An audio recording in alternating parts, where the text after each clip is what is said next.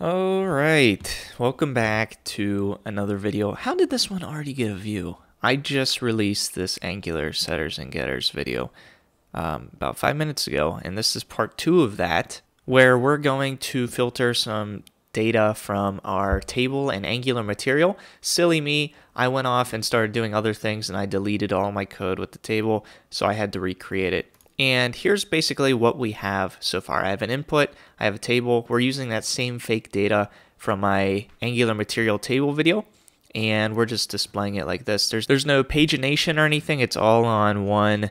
There should be 200 entries, I believe. It should be all on one page, and that's pretty much where we are. And I guess to better know what I'm doing here, I recommend watching this Angular setters and getters. Like I said, that's part 1, I guess, of this little 2-part series of filtering data. One way to do it, at least, with your Angular material table. And also the Angular material table video I also made. So check those out if you haven't already. If you're confused, those should help you realize what's going on. And if you like this kind of stuff, I'm always trying to constantly learn and then hopefully share it with you so that you learn.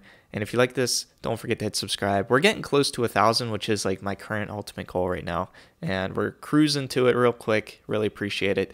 And without further ado, let's just look at what we have so far. So not much to look at here on the HTML app component. It's just the basic Angular material table setup. And then, like I said, we have this input, which is data bound to a filter property in our app component. And what I ended up doing, if you remember from the setters and getters video, if you ended up watching that, we had this named sentence. I just changed the name from sentence to filter.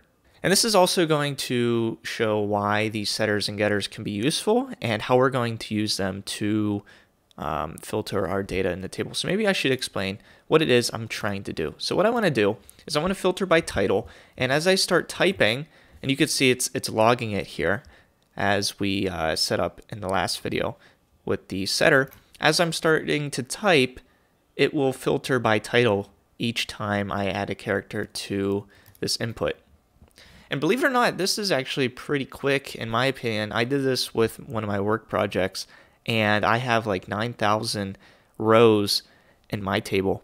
And doing a filter like this, I thought it would like lag it a little bit, or maybe it would take a few seconds to filter it, but it actually did it like at the snap of a finger, so it's kind of nice. And so I want to implement the same thing here, right? If I type DEL, we should get this one and any other row with DEL in the title. And as I keep typing, we keep filtering as we go. So like I said, this is just one way that I decided to do this. You can think of maybe other ways to do this, but this is how I did it with my own project. And I thought I would share it with you guys.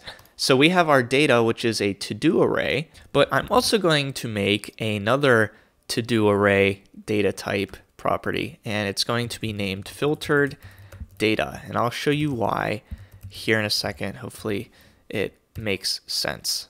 So what I'm going to end up doing in the constructor here is not only is this.data going to equal x, where it calls the API and gets all the data, I'm also going to say this.filtered data is going to be equal to x as well. So think of data, this.data, this to-do array, as all of the data that comes in with this API call. And then filtered data is just that. It's going to be, as we start filtering it, we'll look at data, we'll say, hey, in this data, which is all of the data, give me just some of the data that meets this criteria, and then we'll set filtered data equal to that. So the idea is data will never change, but filtered data will, and filtered data is going to be built off the filtering of the data property here. I know that might sound a little convoluted, but as we build this out, I think it'll make more sense. So what I want to do under this write_log method, I also want to write a method called filter data, and we're going to pass in a filter, which is going to be of type string, and we're just going to return this .data .filter. We're going to use this filter method. And then we're also going to use an arrow function. So the filter iterates through data here in this case, and each data item is a to-do item. So I'm going to say x is the property name of type to-do, because that's what data is. It's a to-do array. So each item in that array is to-do, of type to-do. And then we're going to say x dot title dot includes this filter that we passed into this method. So it's basically what it's doing is it's going through each item in data. It's saying, hey, does this property, this title property, does it include the filter? And if it does, add that to the return. And if it doesn't, we'll just forget about it. All right. And then lastly, in the setter, what I want to do is I want to say this dot filtered data is going to be equal to filter data, that method we just created. And then we're going to pass in value, this value right here. We could also pass in underscore filter. Maybe that'll help clear things up. Or this dot underscore filter.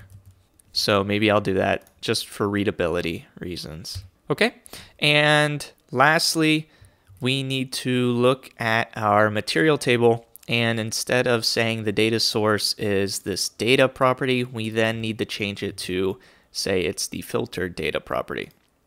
And that's why in the constructor, I also set filter data equal to x, everything that was brought in initially, because off the bat, we want to show all of the data in the material table. So I think this will work. I think I got everything here. Maybe we should just recap. So we have two different to-do arrays. Both are set to all of the data at the very beginning. And then every time someone enters in that input text box a value, it runs through this setter. And part of this setter is running this filtered data method that we created, where we're passing in the value from the input text box, and it's looking at the entirety of all of the data and asking, does the title of each item in that data include the filter?